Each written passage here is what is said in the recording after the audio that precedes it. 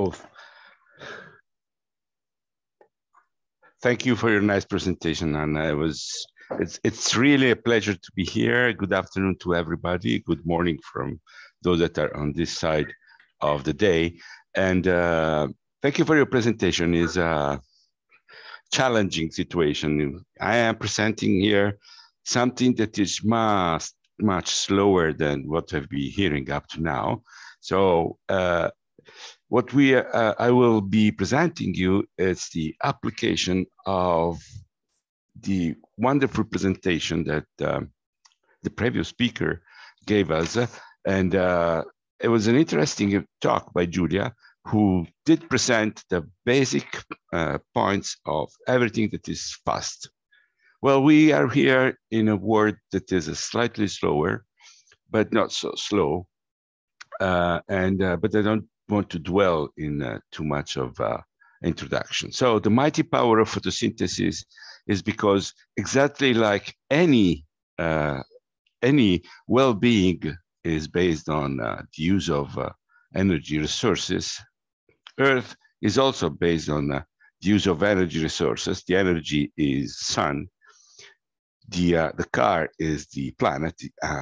And of course, engine are plants, the photosynthetic organisms. And photosynthesis has shaped life and the structure of our planet.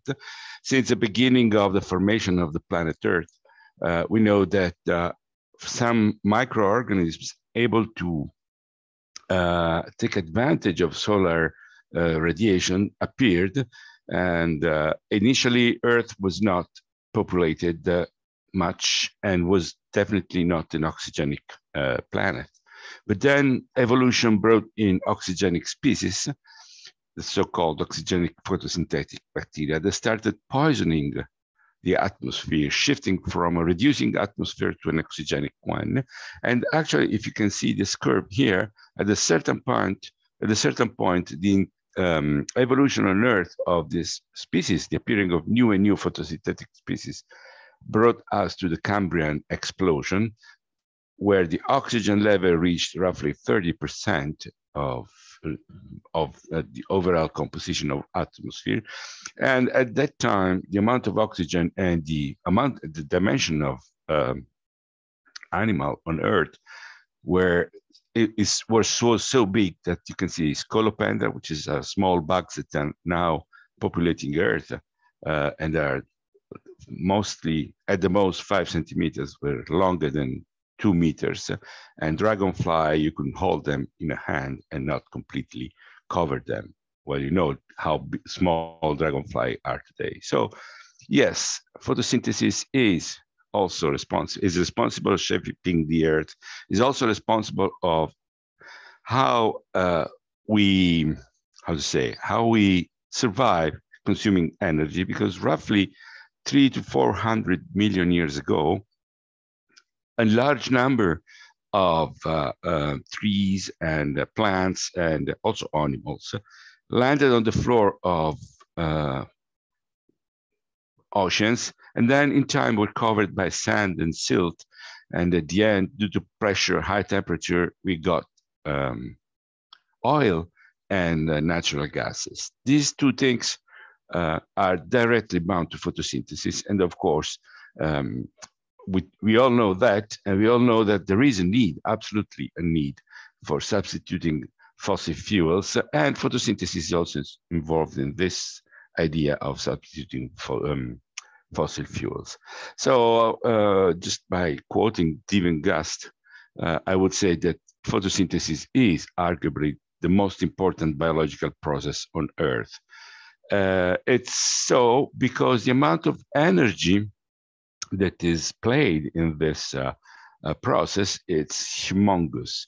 So the theoretical potential of solar power is given by the integral of the flux over the surface of the Earth. And if you just make this nice calculation, you end up with roughly 90 terawatts. Now, this represents the amount, in an hour, this represents roughly the amount of energy that it was used in the entire year of 2001 from all sources of combined energy. So we have here a powerful energy source and possibly a system to convert it in other forms of energy useful for us. What we need is to understand the mechanism and how to do it. But this will be this part of the second part of the talk. What I want to do now is just introducing you to photosynthesis and to its applications by starting with presenting some molecular aspects of photosynthesis. And these are mostly based on the use of pigments. Pigments are the most important players in photosynthesis. Very important are these pigments based on these two tetrapyrols, the chlorine and the bacteriochlorine, that differs by simply one double bond in one of the pyrrole rings. And these two molecules are the heart of the photochemical machinery that converts solar light into free energy. And this heart is specially formed by the chlorophylls, which are an extension of the chlorines that we saw in the previous transparency, and as some other substituents on the external part of the ring, and a phytyl group here on the bottom, where bound to the D cycle of the D porphyry, sorry. And so the phytyl chain is absolutely important because it helps the system to introduce itself inside the proteins, and you will see this in a moment. I just wanted to show you that there is a second here in cycle B. There is a double bond which can be present or not present, and again, this is the difference between chlorophyll and bacterial chlorophyll. Why I'm insisting so much on this molecule? Well, because if you look at the absorption of this molecule, you can see that it spans from the entire spectrum, visible spectrum, starting from the low wavelengths, around 400 nanometers, to the high wavelengths. And it spans from roughly 680 nanometers, which is the reddish color, and ends up to 800, 812. Now, this is very, very important because the most important part of photosynthesis is the light that goes from 600 to 900 nanometers. And we'll see this a little later. On the top of this absorption spectra is the absorption, the flux of photons coming from the sun and eventually being absorbed on Earth by photosynthetic organisms. And you can see that most of the absorption of the chlorophylls fall in the red near IR part of the spectrum. There are many different chlorophylls, but together with chlorophylls, we have carotenoids. Now, carotenoids fill a hole, which, if we can go back to this transparency, is the hole between 500 and 600 nanometers. And carotenoids are fully colored molecules that are also inserted within the proteins, as we will see in a few minutes. And differently from the chlorophylls, these molecules do not play a central role in the conversion, but do play a role in harvesting light. So we just saw a few pigments, but these pigments that we saw were presented as single pigments in solution, typically organic solution. What happens when they are inserted in biological systems? Well, the differences are striking. Most of the system have their maximum absorption shifted toward the red, and indeed, you can actually reach in some specific microorganism absorption of the bacterial chlorophyll within the protein that reach 1100 nanometers.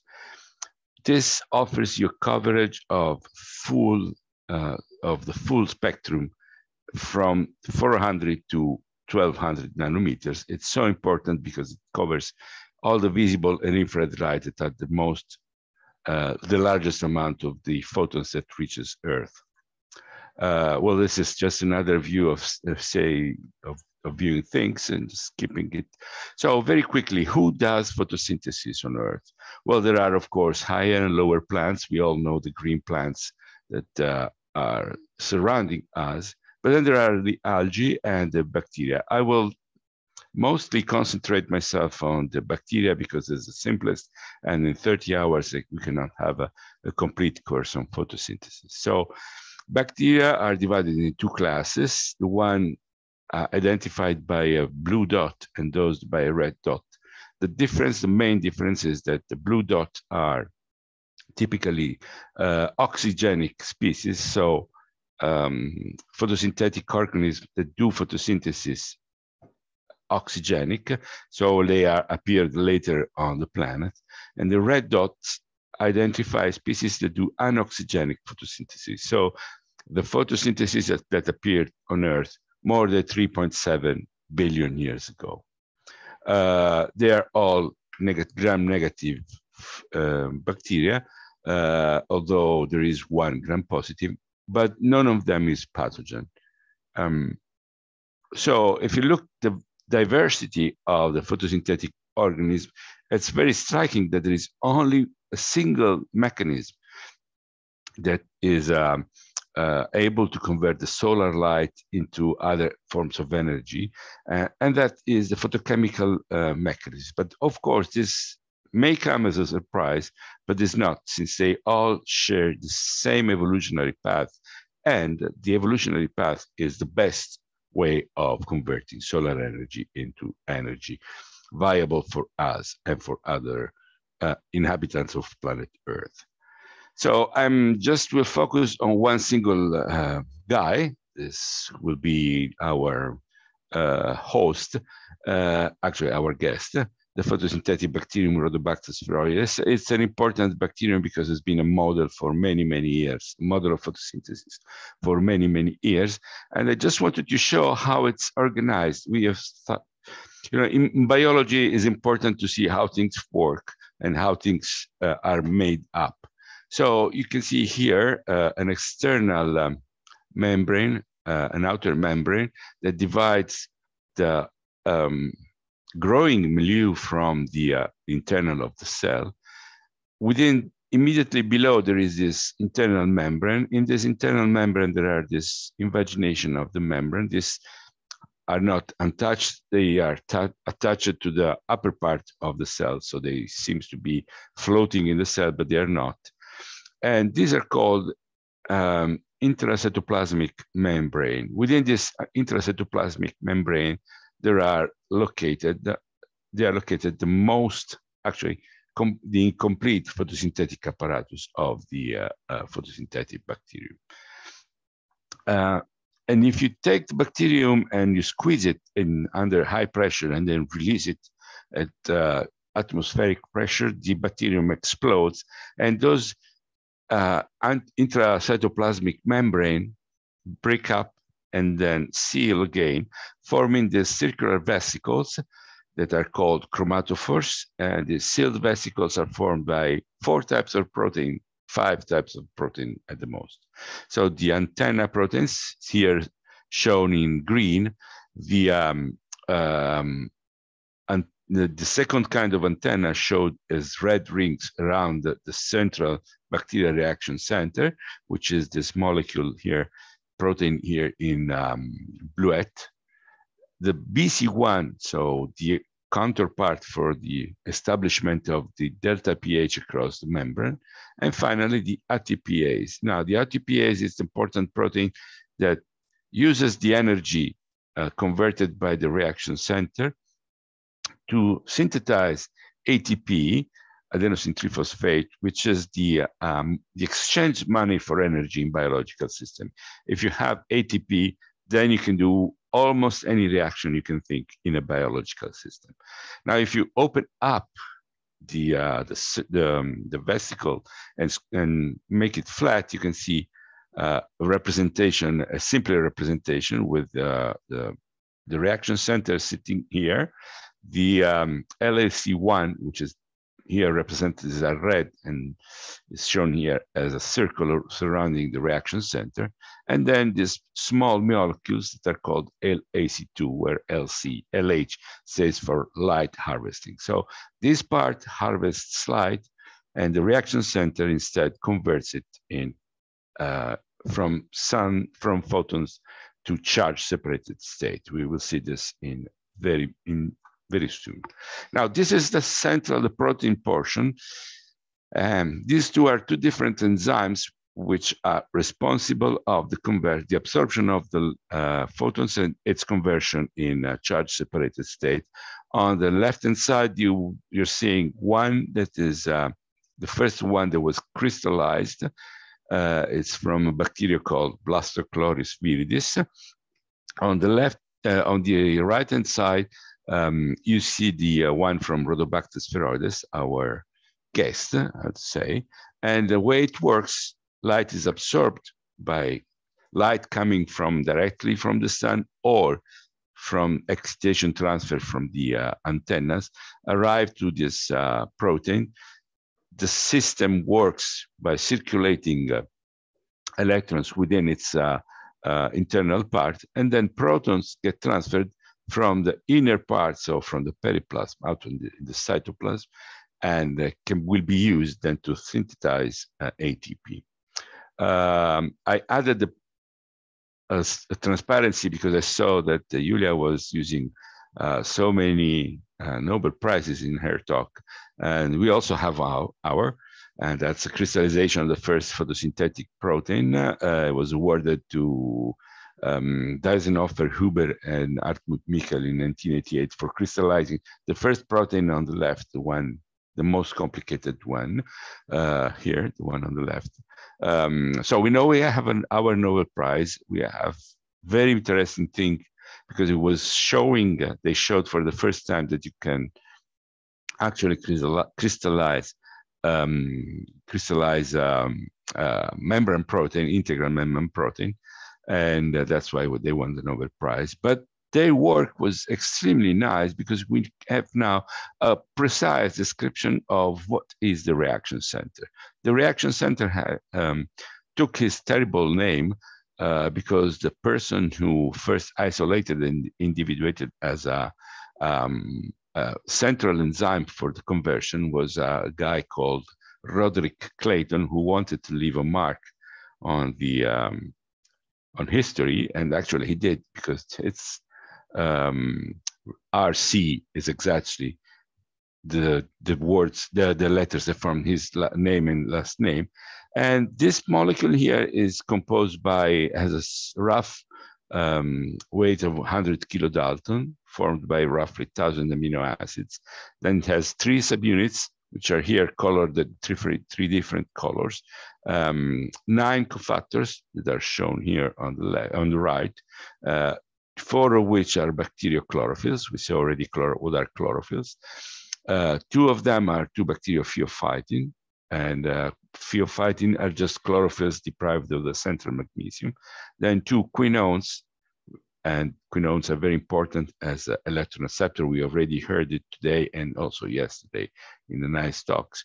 And 1 iron ion, non-heme iron ion, that sits here and mostly plays a role in the structural system. So this is how the cofactors are organized in the reaction center. This is the 3 subunits.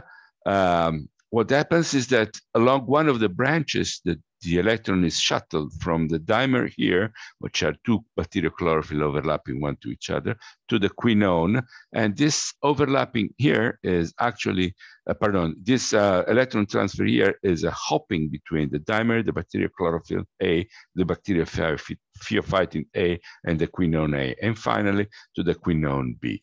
Actually, the system works like a semiconductor. So light is absorbed and promotes electrons from the valence bond to the conduction bond, and then the electrons will reach eventually two catalytic side, one E rich and the other E poor, where electrons get transferred, and moving all the energetic of the system. The energetic of the system is so nice because the engineered system is so well organized that before any charge recombination takes place, a forward electron transfer reaction happens. So and the forward electron transfer reaction is at least 2-3 times faster than the back reaction or the fluorescence. So from D star, which is the dimer excited state, electrons get transferred to the bacterial chlorophyll A in 10 to the minus 12 second, arrives to the bacterial 15A, and the recombination will be 10 to the minus 8, but in 10 to the minus 10 seconds,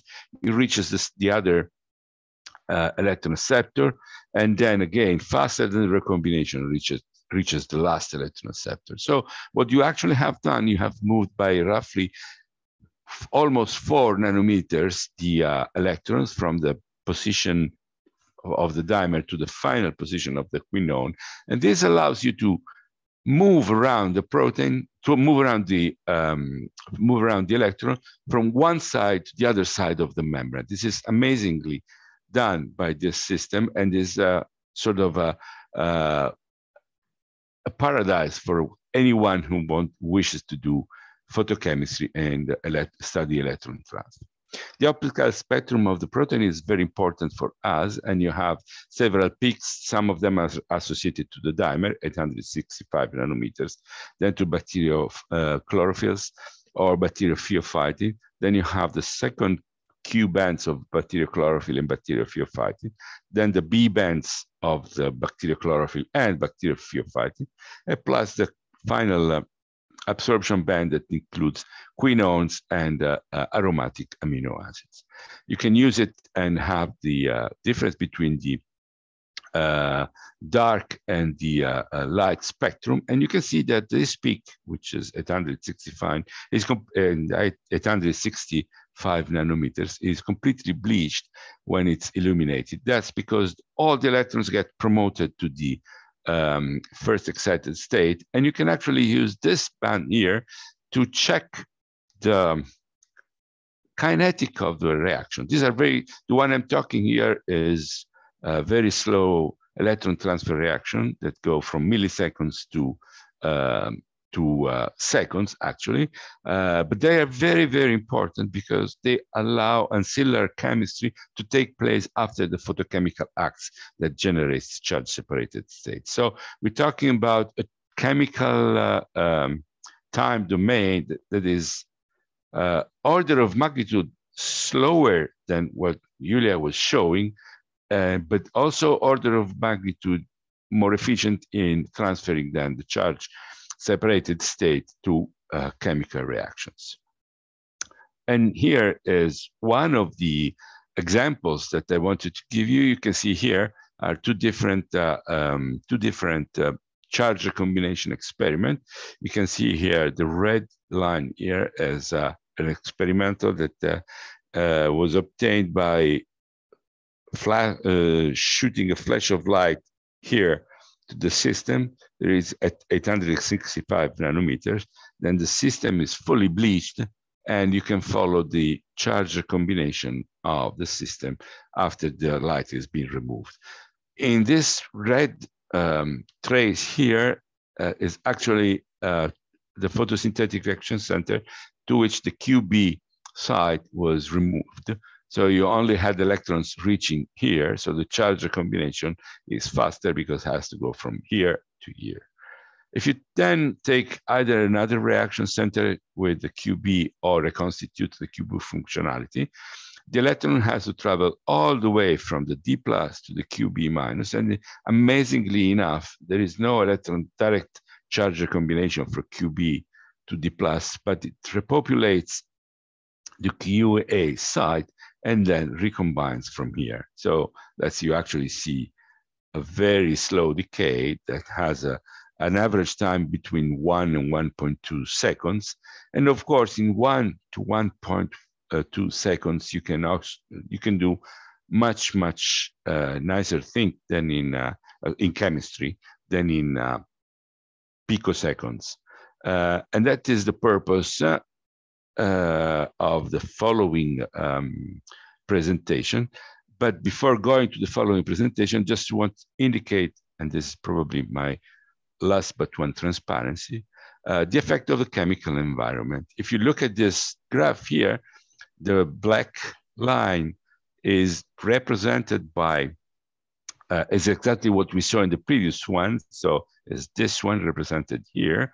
And then you can actually solubilize this protein in different kind of systems. So detergent, liposomes, or liposomes made of negatively charged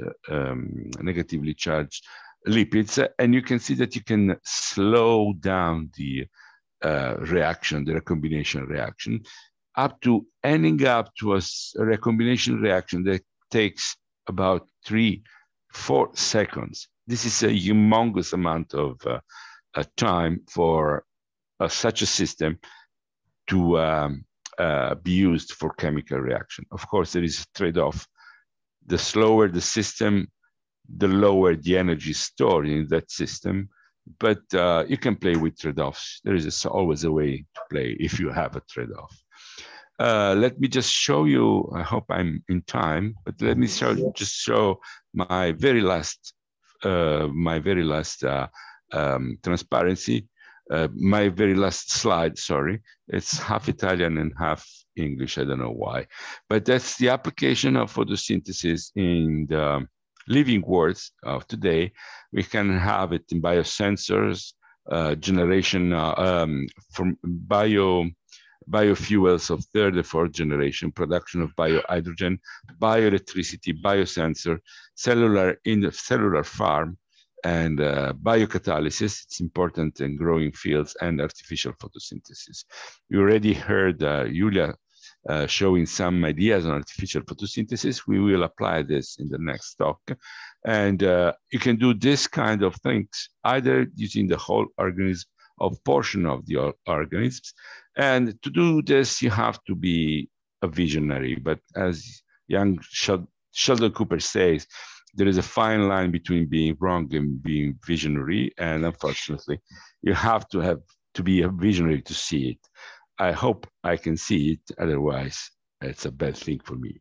So thank you for your attention. And I'm open to questions. And sorry if I was too long.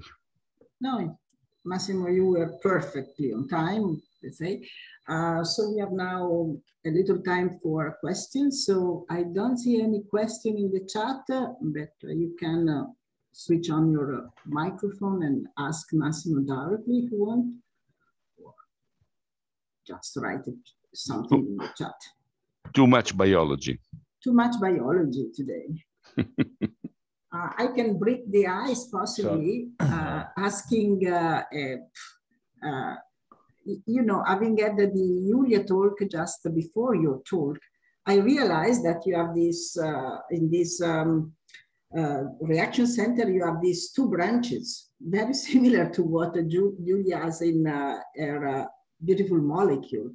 So I'm wondering first, there is a reason for having two branches and not a single branch. Why nature chooses this complex architecture? And then could one possibly think about an experiment like Julia did, putting some vibrational energy or some energy disturbing one of the two branches?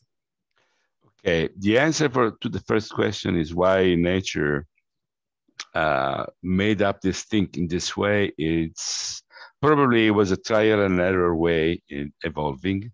And at the end, they found out to have a B plan. So in a photosynthetic organism, something can always go bad, and one of the two branches may not work. So you have a backup one that can work. So it's evolutionary and struggling for life. So redundancy. Yes, redundancy. It's very important in biological system. There is a whole history of theoretical biology on redundancy. The other one is that, of course, you can do this, and there is a fantastic group. There are several groups that do this. The most advanced one is the group by Van Grondel at Vrije University. What it does is exactly what Julia presented, TRIR, in in reaction center.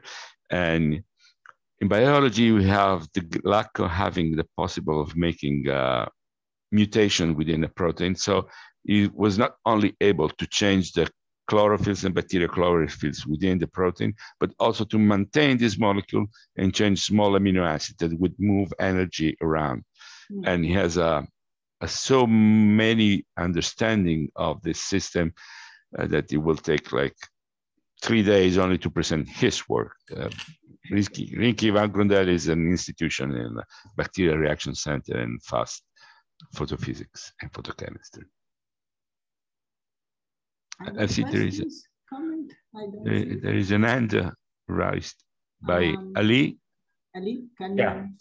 Yes. So thanks for your talk. I had a more general, broad curiosity about what's understood.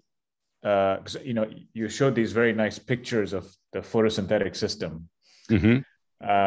And of course, this is a very static picture of the system, and I imagine that there's a lot of conformational heterogeneity, dynamics.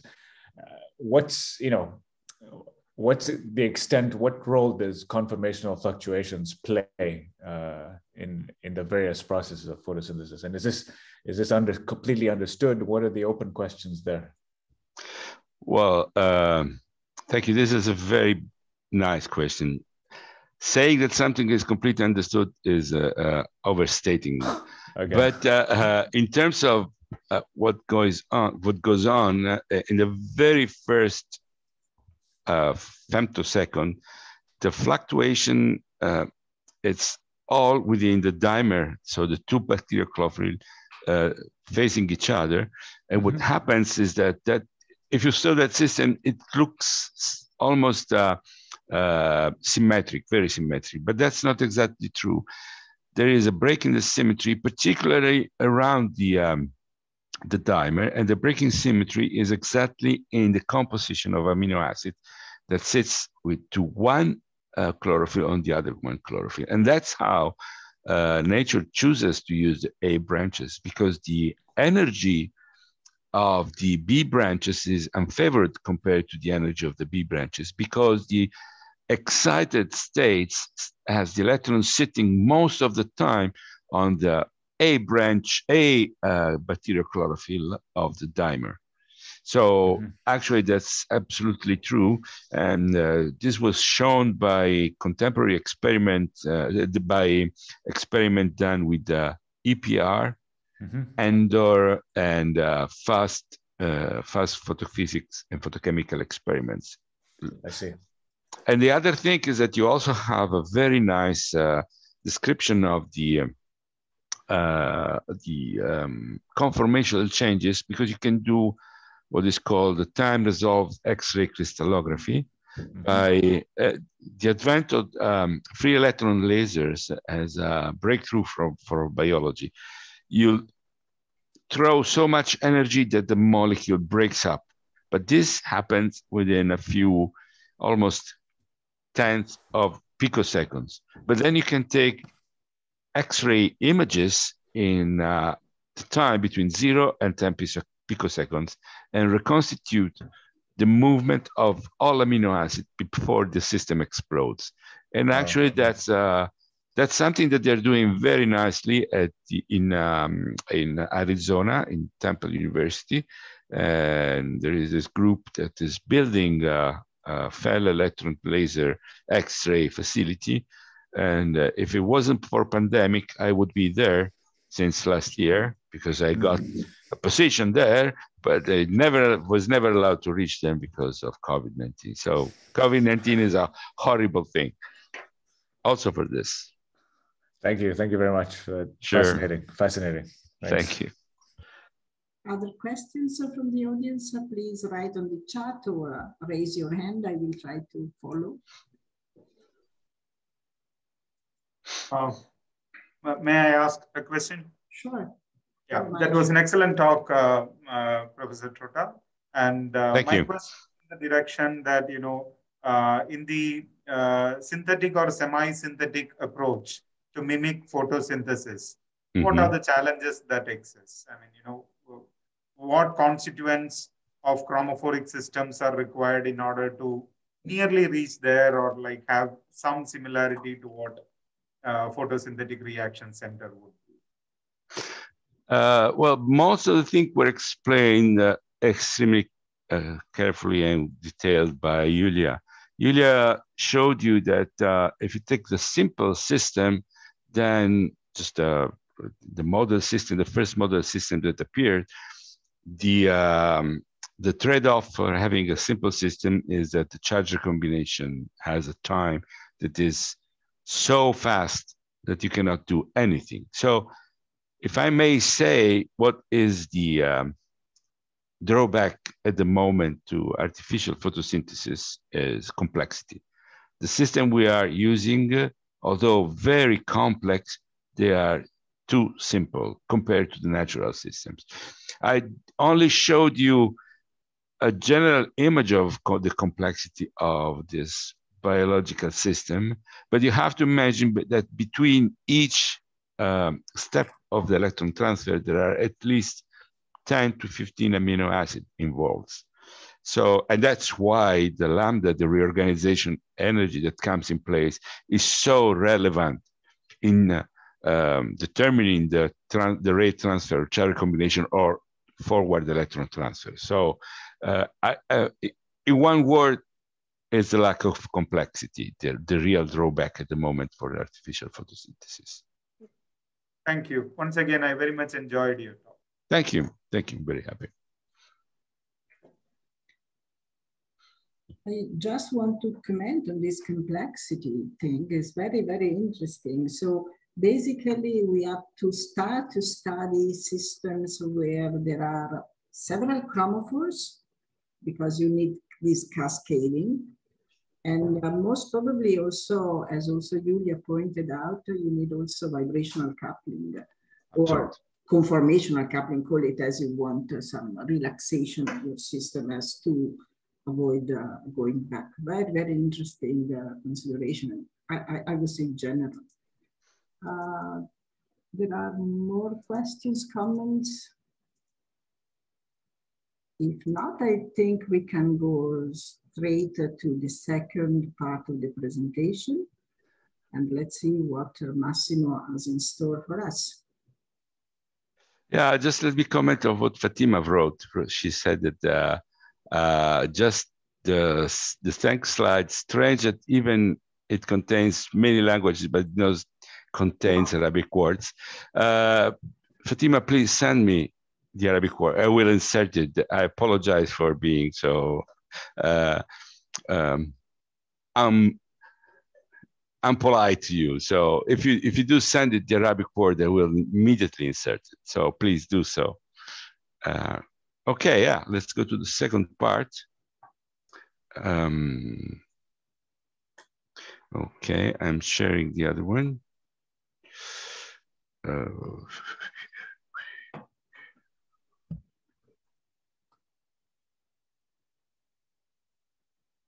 And just to anticipate to Fatima, we'll have the same problem in the thank you transparency, also in the second part. Okay, coming up.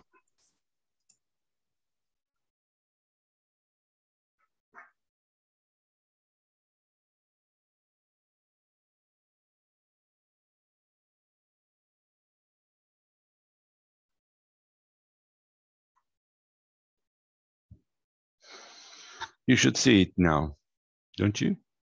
Yes, yes, it's fine. Oh, thank you, Fatima. She sent me the word. Okay. Again, applications. I was asked to give a general topic, and then application of in my research. Of course, we have to go back to the central photochemical apparatus, which is built, as we were saying, by protein scaffolding, which the pigments are inserted. I showed here only the head of the pigments. I cut away the hydrophobic chains because they will confuse the scheme. But each of those pigment has, or quinone, has a long chain, at least 15 to 50 carbon atoms, because these molecules have to be very stably bound to the reaction center, but not covalently bound. Now, given that, I will just go forward and mention this thing of complexity. So solar-driven chemistry is the game to play here. Well, as I was saying, one of the very first example of artificial photosynthetic molecules is this triad. And you can see you have a carotenoid on the end, a central porphyrin, and a quinone. This is a very bright way of thinking. You can just make up a light absorbing part that distributes excitation to the carotenoid, which gives an electron to the quinone. And of course, if you wait long enough, the electron of the quinone will recombine with a charge left on the carotenoids, and the system will go back to the ground state. Well, the point is that the lifetime of this system, although very high in yield in generating charge-separated states, is 60 nanoseconds, which is, as I was saying, too short for any ancillary chemistry. And so people understood that there was needed for something else. So they added in a second porphyrin and a second quinone. And you can see that the pentad elongates the pathway between the electron donor and the electron receptor. And so effectively, the charge combination got much, much longer. The yield was comparable. But still, 200 microseconds is too short. So to make this, I was asked this question before. So what is the difference between the natural system and this system here is complexity. And you need complexity exactly as you need complexity in a soccer game. You know, artificial photosynthesis, the system just being played by the two goalkeepers who will kick the ball hoping to make goal on the other to the adversary, to the opponent. And that would be very boring as a game. But then if you had the other players, the complexity of the game increases and we like it more and more. At least I like it more and more. That's exactly the difference between artificial photosynthesis, natural photosynthesis at the moment. So artificial photosynthesis is adding players, but naturally biological photosynthesis has already the players in their place, and they're playing very nicely. We were saying that it's so well designed that the forward electron transfer is always faster than the charge combination reaction, and you can actually have a conversion of 100%. So each absorbed photon from the reaction centers is converted in a charge-separated state. And that is what we are looking at also in natural system. That does not happen. Contemporarily, you have high efficiency conversion and a very slow recombination rate. So these two are typical of photosynthetic natural system, biological system. And as I mentioned, is because of evolution. Between each electron transfer step, we have so many amino acids that play, that have an interplay in the energy distance between the pigments, and they may have also an interplay. For example, here, these are 15 angstrom. There is no way that the electron would rally from here to here just by that simply. There are at least four histidine amino acids here that land their own orbitals to allow the movement of the electrons from one quinone to another. So complexity is the goal and is what we do, and is what we need. So what we decided to do is to take advantage of the chemical complexity that comes directly from nature and eventually assemble it with some inorganic patterns to generate the so-called hybrid organic biological assembly. And if you look at the energy conversion efficiency, we already mentioned that it grows going from artificial to natural system, because the structural complexity grows from artificial to natural system. Of course, chemical robustness instead decreases if you increase complexity, but that's a trade-off, the famous trade-off we were talking about. So, for example, PS2, which is this photochemical core that sits in the plants, is so efficient in converting that at a certain point is too efficient, and it can't react with oxygen, destroying the proteins itself. So, in nature, this protein has its own healing mechanism, which one part of the protein destroyed by oxygen is discarded, and a new piece of protein is uptaken, synthesized, uptaken, and inserted in this enzymatic system to allow to repeat the photosynthetic process. And this takes about half an hour. You just take and extract this protein. After half an hour, it just breaks apart. It will not work anymore. So there are best practice for RC exploitation, this hybrid system. And I will just show you a few examples because I have not so much time. And of course, if you extract the protein and you want to be sure that whatever you do is useful, you have a fully vectorial, you need a fully vectorial arrangement. That's because upon the generation of the charge separated state, every protein is possible to be represented as a dipole. And if you do reconstitution, for example, on an electrode, to take advantage of the charge separated state of the dipole, then you want to have a configuration of the dipole, which is this one, all oriented in the same direction, so that they all work cooperatively toward one direction.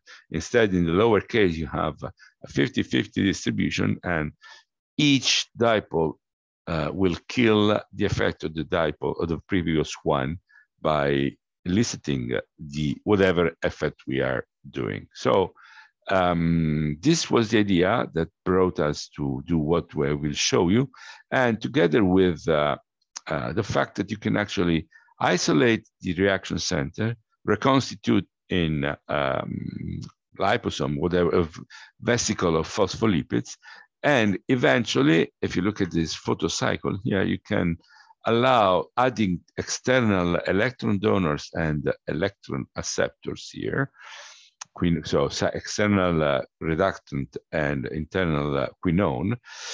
What you can do, you can shine light and obtain the first charge separated state. Now, the system is organized in such a way that if you have an external electron donors, before the combination takes place, actually before any forward reaction from the QA minus to the Q minus takes place, the dimer, the radical cation, can be reduced, and you end up with a radical anion in the molecule that moves and can be doubly. You can repeat the experiment with another flash, obtain again the radical D anion, QA minus, QB minus, and the radical cations. The cations get again reduced by the external donors. So you end up with a molecule, a quinone. If you remember the position, this is the on the B on the B branch. This is a doubly reduced quinone that uptakes protons from the external water, generates a quinole that leaves the protein and is substituted from external quinone. So this, you can then repeat the photocycle. And if you look at the actual result of the photocycle, is that protons are uptaken from one part and confined and moved to the other part of the photocycles. So if you actually have a family of oriented reaction centers like we see here, and you can do this in a closed vesicle, ideally you could have a change in the pH in the internal side of the closed vesicle and an increase of the pH, lowering of the pH within the cytoplasmic milieu or of this closed vesicle, and an increase in the external.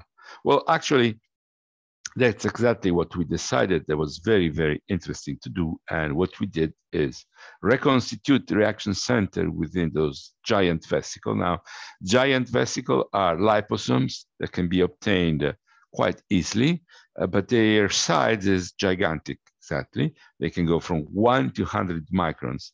So if you imagine one bacteria would measure roughly 1 microns, you can get large amounts of bacteria or whatever within the central milieu of these giant liposomes.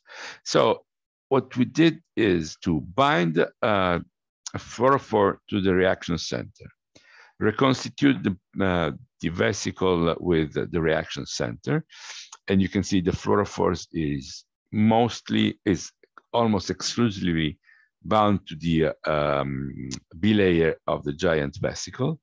Then you can fill the giant vesicle with the pH indicator, exactly pyranine in this case, and you can see the fluorescence of the pyranine. And if you combine the two images, you have a giant vesicle surrounded by reaction centers and with the internal side showing the presenting the fluorescence of the pyranine, the pH sensitive dye. This is the actual view of the giant vesicle in microscope, and this is a fluorescence microscope. And you can see there is a lot of variety in the dimension, but we set up to choose the dimension of roughly 20 microns. So this is a fast representation of the giant vesicle, in which roughly 90% of the reaction center is reconstituted with the dimer, which is this flat part here, exposed to the external, and the quinone exposed to the internal. There are some that are opposite, but they are canceled out. And if you just look at the photochemistry that I showed you, you can have the electron traveling from the quinone, from the dimer to the final quinone. You can re-reduce, the reaction center, the dimer, using cytochrome, and again cycle the cytochrome from 3 plus to 2 plus using ferrocyanide. So you have a full cycle that can be driven by illumination, and electrons will be picked up by the from the internal solution, from the inside of the vesicle. You can actually show that this is actually taking place by measuring the charge combination of this charge separated state here, and you can see that in presence of, in absence of cytochrome, you have a full recombination rate, while the recombination rate dies out if you had cytochrome. That's because this is re-reduced, and there is no way that electron can go back to D plus, because we have no more D plus. So we showed the orientation. We showed that the orientation is corrected for us. And then in time, we illuminated, in 15 minutes, we illuminated the different vesicles. These are 3 different giant vesicles. And you can see that the pH inside changes because the pyranine become more and more brilliant, and the fluorescence of the pyranine, increases because the pH, internal pH, increases. And you can do this also by showing the change of the pH in time by plotting the intensity of the fluorescence calibrated toward the internal vesicle pH. And you can see there is a linear behavior between the amount of light that actually reaches the giant vesicles and the delta pH. So this is important because we were able to obtain a fully oriented system that can be used to read photochemistry in a closed vesicle. You can imagine this is a very powerful system. The other thing that I showed that was that the other important thing is that we want to increase cross-section. As I mentioned, the reaction center is surrounded by light harvesting complexes. These light harvesting complexes are proteins that are generally very, that tend to degrade under a harsh condition, while the reaction center is much more stable. So we like to take them away during isolation and end up only with the reaction center, but that cuts the cross section of the system, so less light is absorbed, and the system is less efficient in long accumulation.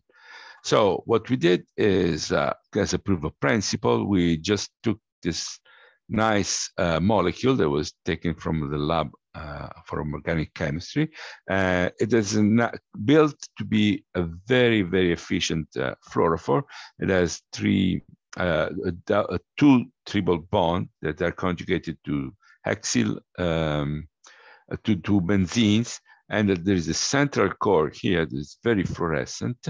This central core here, you can play around to have also bound some hexyl group that will allow to stay within the membrane, since we are thinking to bind it to the reaction center. And here is the system that we use to conjugate to the lysines of the reaction center by bioconjugation to the via succinimidyl ester. What we do is just we take the spectra of the reaction center in black here, the spectra of the A molecule, the one that we saw before, and this is the fluorescence of the A molecule.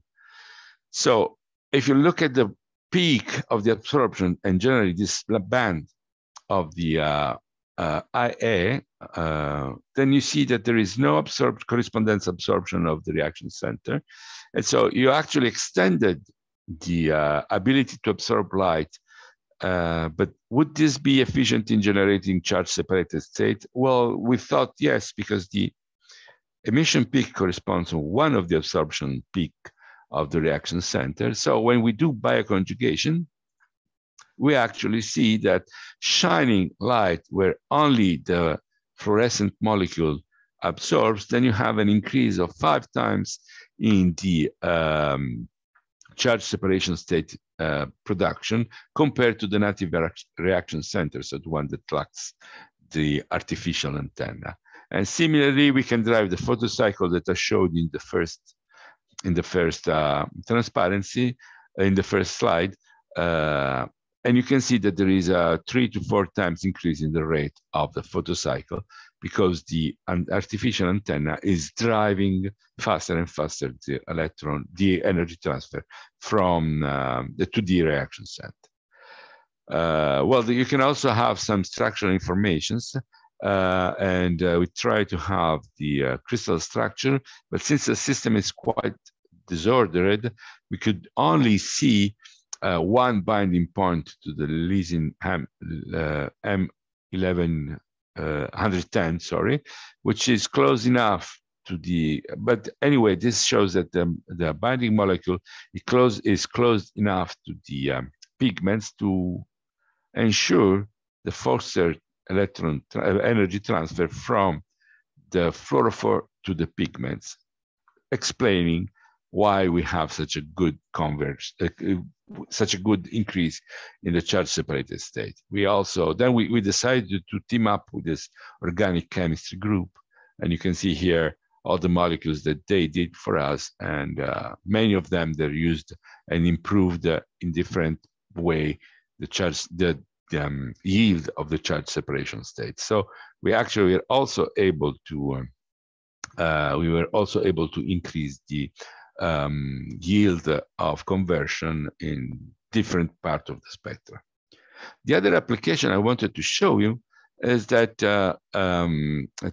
this is probably the most well, very interesting for me. I don't want to say the most interesting. As I was saying earlier in the first part of the talk, we have these closed vesicles, and this is the entire photosynthetic apparatus. And you see here the ATP synthase. The ATP synthase, as I mentioned, is the molecule that produces ATP, which is the exchange currency for energy in biological system. If you have a way to producing ATP, you can drive most of the biological reaction.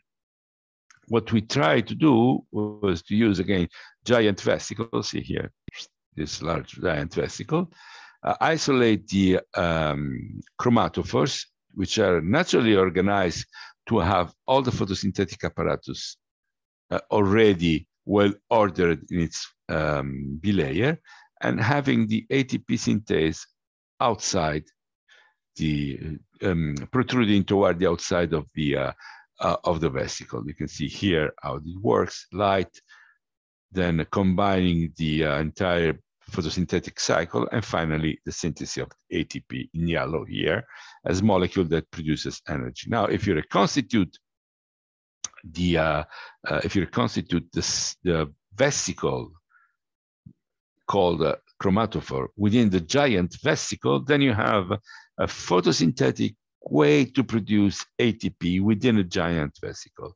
And if you can have a T7 RNA polymerase, you can, and the template RNA, you can actually synthesize mRNA, just shining light on the system. And you can actually look at the formation of mRNA by looking at the fluorescence of the aminoacridina complex, showing that the entire system can be considered as a minimal cell for biosynthesis of mRNA or proteins or whatever you can think of.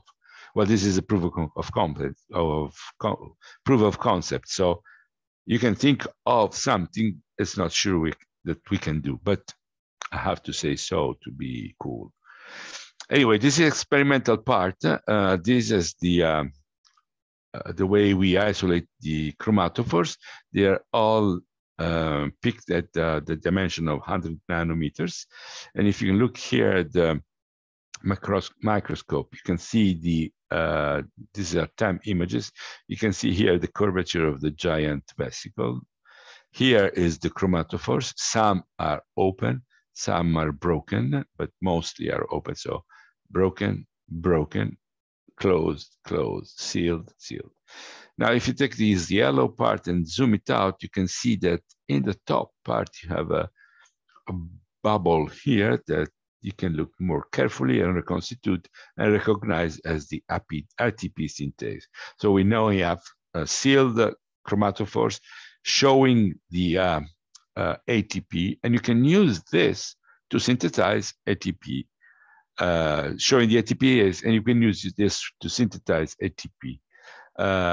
So if you do some tricks, you can also, the same trick of the cytochrome I showed before, you can show that roughly 70% of the chromatophores are sealed and functional, so in this fashion here. And if you shine light on the system and you have your aminoacridine channel open, you can see that shining light for longer and longer time increases the fluorescence of the aminoacridine, which binds to the, which is present within the sealed vesicle and binds to the mRNA as soon as it's formed. So in time, what you're seeing is that fluorescence increases. And if you do this in a calibrated way, you can measure the amount of RNA that comes directly from the fluorescence of the aminoacridine orange, the amount of ATP that increases and then decreases, increases as is formed by the chromatophores and then decreases because it's consumed during the reaction of the synthesis of the mRNA, and of course the decrease in the ADP, which is the substrate for the ATP synthesis. Now, I hope I didn't go too long again, but here it is, my terrible transparencies. Again, I apologize to everybody whose language is not here, and thank you for your attention. Thank you, Massimo. You stayed on time perfectly. We have time for a few questions, if any. There is one raised hand from Eric Ottonson. Please open your, switch on your microphone and ask your question. Oh, no, perhaps I was wrong. It was just a... Yeah, it was just an applaud. Okay. Okay, thank you. Any other question, comments? Or any other applaud?